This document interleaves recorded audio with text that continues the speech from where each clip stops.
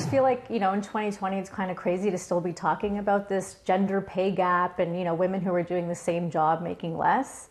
And I just wonder if it's because they're sort of being held back, especially if they're moms. Like, it's one thing to see a woman in a position of power, but a working mother in a position of power is pretty rare. Trying to maintain her position in the workforce and being a mother of two is a delicate balancing act for Sherry Sheffa.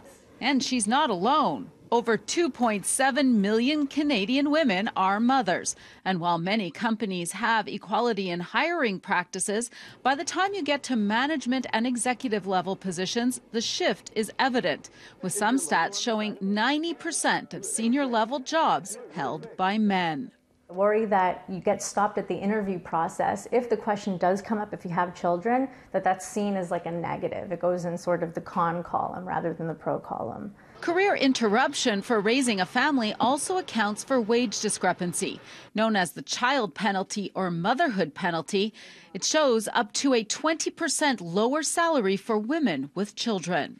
70% of women between 25 and 40 are working moms. And over 30% of them leave the workforce for a period of time, making them fall behind professionally. So this doesn't only affect them, which is millions of people, but it also affects their families.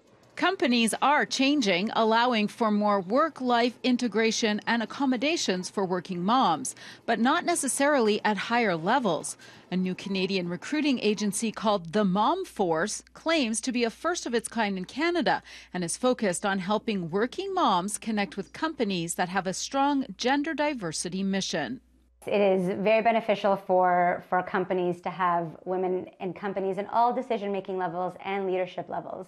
So you have 2 in-person interviews scheduled for today. They partner with us because they trust that the companies that we work with will not just value their skill sets, but also help accommodate their lifestyle. And she says accommodating a mother in the workplace does not mean settling for less productivity. Even the ability to work from home a few days a week is really helpful. Having some form of flexible hours. So having that discussion with a company and saying, I can come in at 7:30 in the morning, but I have to leave by 4 o'clock because I get to pick my kids up from the bus. So there's so many different ways that companies have been and can continue to be and be more accommodating to help moms balance everything. Close to 10,000 working moms have connected with Mom Force since it was founded just 3 months ago. Companies who have paired up with the recruiting service say they want to help bridge the motherhood gap. There's lots of talented women out there, and we want to be seen as an employer of choice for them, so it's really a win-win. We are reviewing candidates, both from Mom Force as well as through our own recruitment initiatives, to ensure that we have a diverse group of candidates, because that's critical to our business. Experts say achieving that work-life balance between working moms and employers could mean an additional 1.3 million people in the workforce across the country. Audra Brown, City News.